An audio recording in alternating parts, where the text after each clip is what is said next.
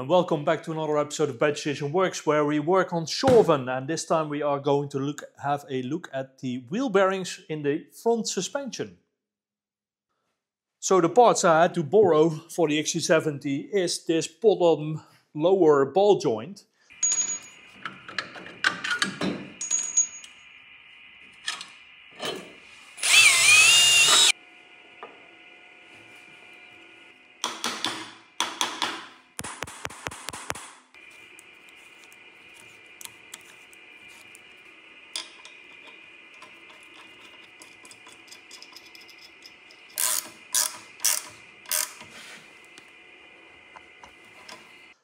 Bought a new one, and while I was at Biltema, I also bought a new wheel bearing.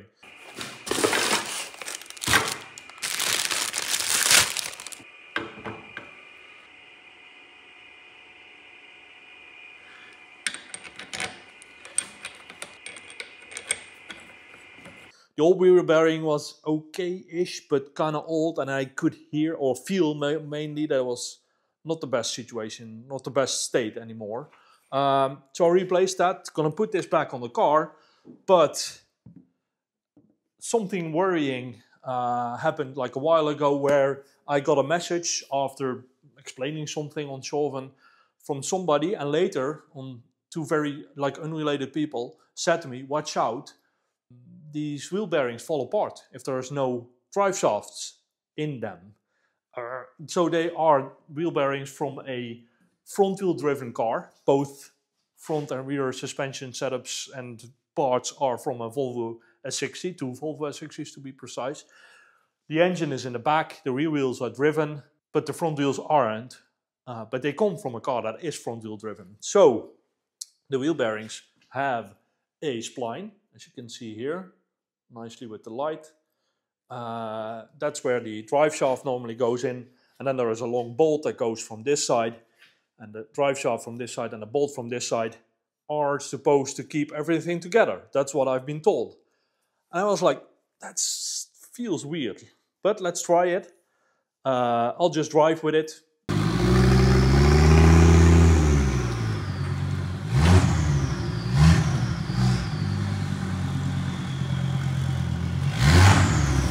And then afterwards, when I have time, I'll figure out if it's actually necessary to address this problem. Addressing it would be making a fake drive shaft, or cutting a drive shaft off, or making an aluminum whatever that applies the same forces as does originally with the drive shaft in place. That would be the solution. But before going into all this trouble, I decided to cut open the original wheel bearing that was on the car before I replaced them.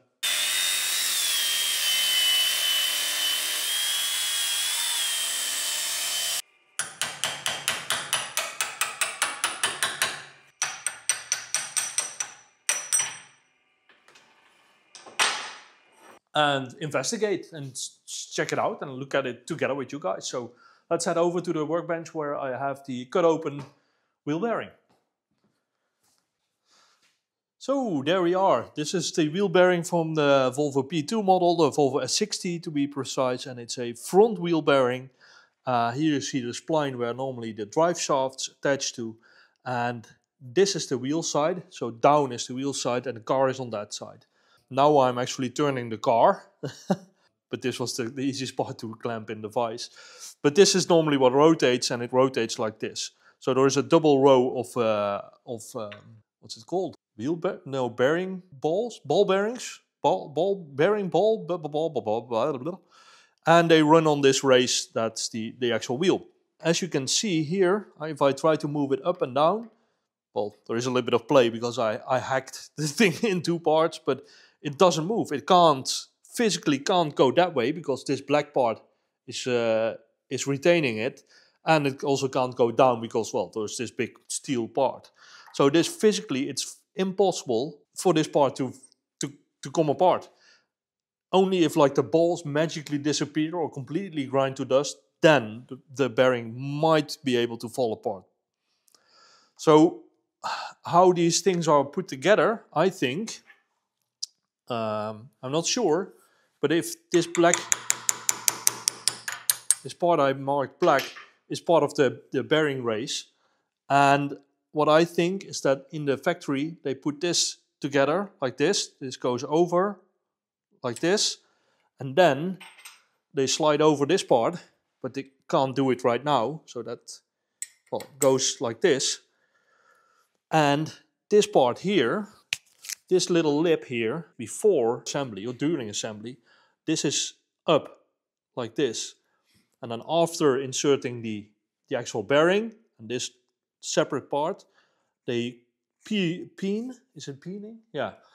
Then they peen over this part here to create this little lip.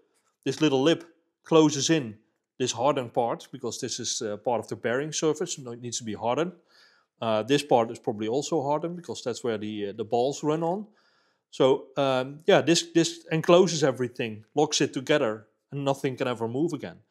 If I look at the top, and if I look at this bearing from the top, just ignore the 3D scanning dots, you can see here that there is like hammer marks. I don't think they physically peened over this with a hammer, but there is probably some kind of device that goes like and then just peens over this edge to create this little lip. The newer wheel bearings that I have, they look a little bit different. They don't have these like hammer marks, but they have a lot of heat marks on the inside. So you can see here on the inside, it's a little bit, there on the inside you can see a ring of discoloration, and I think they heat it up with some kind of like, what's it called, induction heating, and then use a press to just peen over this edge and lock everything in place. So the black part you saw before is here, is this little bit darker gray, or a little bit different colored gray stuff, and this is the actual part that moves. So that's it about the wheel bearing. Please correct me if I'm wrong, but I think physically this wheel bearing can never fall apart with or without a drive shaft in place. So that's it. If you ever wondered how a wheel bearing looks like on the inside, here you go. And please leave a comment what you think about my assumption, I guess, or my conclusion in this video about how this goes together and that it can't ungo together, so to say. Anyway, this was a short video this time. A lot of talking. Like and subscribe. Next time probably will be a little bit longer format video with a little bit more doing and less talking. Thanks for watching. Bye.